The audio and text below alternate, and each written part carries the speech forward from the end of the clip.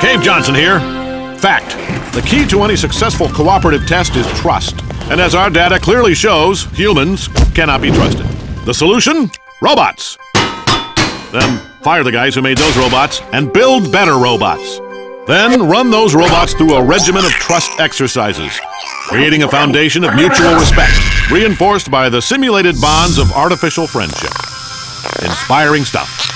And finally, we put that trust to the test. Bam! Robots gave us 6 extra seconds of cooperation. Good job, robots. Cave Johnson, we're done here.